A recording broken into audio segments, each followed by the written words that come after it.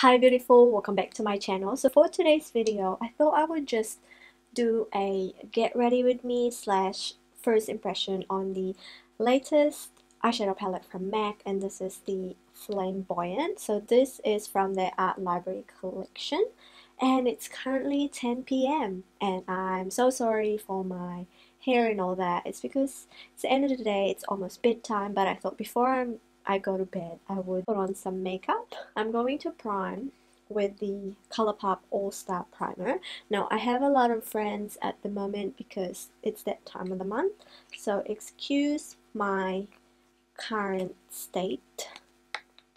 And also my eyes is a little bit red, mainly because it's past my bedtime. I think I'm gonna let the primer sink in and we will start with the eyes actually, because I really want to put this palette to the test. Now I did a haul and this is what the palette looks like. It's so pretty, and inside it comes with a huge mirror, a plastic slip with the shade names, which we actually don't need because the shade names is at the back. These shades, it's so pretty. It's a mixture of coppery tone shades and plummy-ish kind of cranberry shades. So I am going to actually use this one right here called FlameBoyant as my lid color. I'm going to prime my eyes with this Revolution Conceal and Define Concealer, and this one is in the shade C.8.5.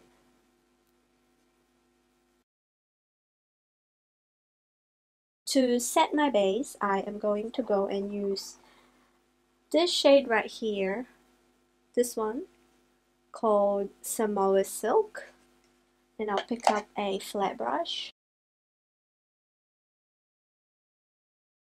One thing I've noticed about MAC eyeshadow is that it's quite dry, so you get pigment, but the fact that it doesn't have fallout, it's pretty good for me because you don't have to worry about cleaning it out. For transition shade, I am going to go and use this one right here called Rule.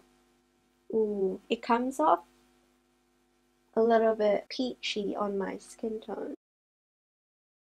So we're going to put that all over the lid and mainly focus on the crease. And I'll bring that up to about the brow bone. With the same brush, I am going to go and use this shade right here called Dollywood.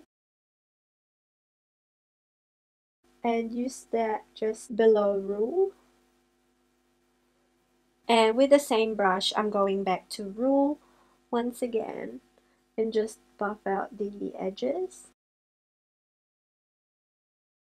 with a sort of like an angled brush, if I could find one.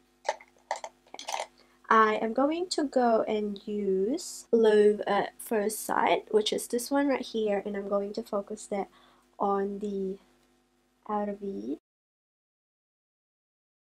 and bring that in just underneath the crease, because I really want this look to be like red and flamey. And I'm going to go back to Dollywood and blend. I'm going to use the same brush and use this shade right here called Everyone's Darling and really go on the outer V and then lower lash line a little bit. For the lid, I am going to go and use this shade called FlameBoyant. And ooh, that's a really nice shade. So I'm going to use my finger. Ooh, girl, it's on fire. I'm going to use a brush to really precisely place that. And I didn't use any Fix Plus or anything like that. So I'm going to go back and use Love at First Sight, just to blend. For foundation today, I am going to use the ColourPop No Filter Foundation, and I'm in the shade 135. Just pop that on, and I'm going to use the sponge. For concealer today, I'm going to use the Revolution Conceal and Define once again because I really want the under eye to be bright since we're dealing with a very warm eye.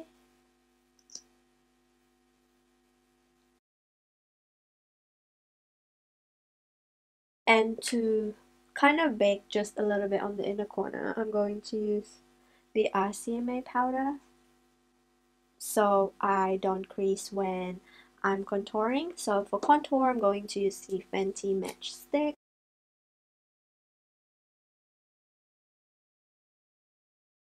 To finally set all over the face, I am going to go back and use the RCMA powder with a powder brush. Lightly set the whole face. Apply shades on my under eye. I think I'm just going to go with 2 shades. So I'm going to start with Rule first, which is this one right here. And pop that. I am going to go and use Everyone's Darling, which is this one right here, on the outer. That's it for the lower lash line. And for inner corner highlight, okay, I'm going to use this one right here, which is called What's the Pointillism? So it's a nice gold shade. I mean, it's white, but it has like a gold reflex to it.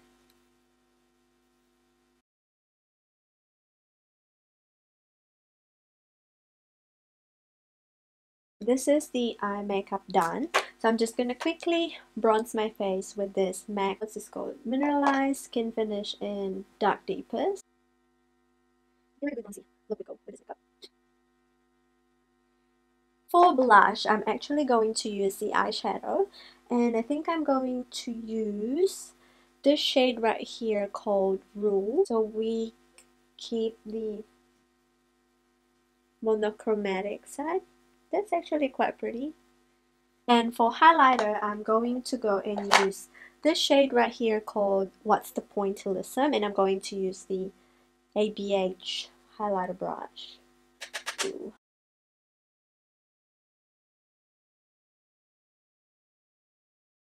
It's a pretty subtle highlight. Kind of reminds me of the Fenty Beauty Mean Money and Hustler Baby highlighter, which I actually absolutely love. And I'm so obsessed with this eyes. So for lips, I think I'm gonna go for a nude. So what I'm going to do is to line my lips with the Whirl lip pencil from MAC. For lipstick, I am going to go and use MAC's lipstick in Fanfare, which is a little bit too pink for this look, so I think I'm going to sheer it out a little bit with this XO Beauty liquid lipstick, and this one is in the shade Summit. Ladies and gentlemen, here is the final look.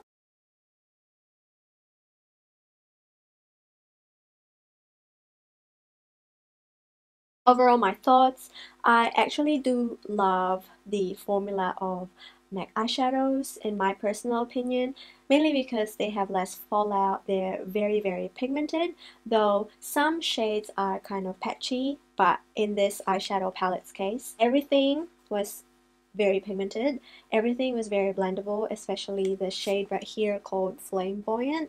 It's flamey, like it's like hot Cheetos on another level. I love it. I'm so obsessed with this. I will make another eye makeup look using this eyeshadow palette. This time it's more of like a coppery bronzy look once again. But yeah, I hope you guys really enjoyed this video. Please make sure to subscribe to my channel for more updates. And this is like a newish style of video where I just get ready straight to the point, and also I try a little bit of new products. Leave in the comments down below what other looks you wanted me to do, and I will catch you on the next one. Bye.